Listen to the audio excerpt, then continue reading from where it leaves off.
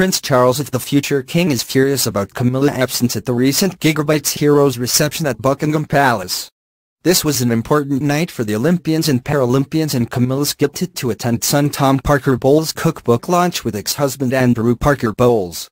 Charles' reason for being upset probably wasn't because Camilla spent the evening in the company of Andrew Parker-Bowles and Tom Parker-Bowles.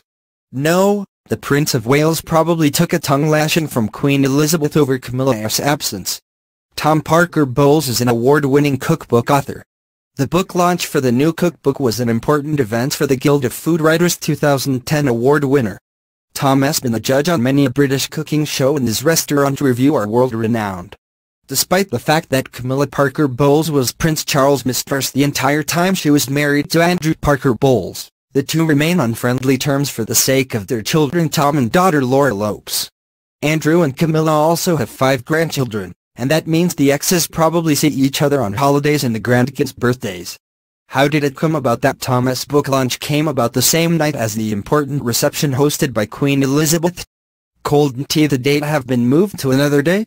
The Duchess of Cornwall does have a busy schedule, but there must have been one other night Tom could have chosen for such an important occasion. Can you imagine if Kate Middleton decided to have dinner with Carol Middleton and Pippa Middleton to plan the most important wedding of 2017? That would have Prince William storming around Anmer Hall or Kensington Palace in a huff lecturing Kate Middleton. Maybe even yelling that it is completely unacceptable for the Duchess of Cambridge to attend a Middleton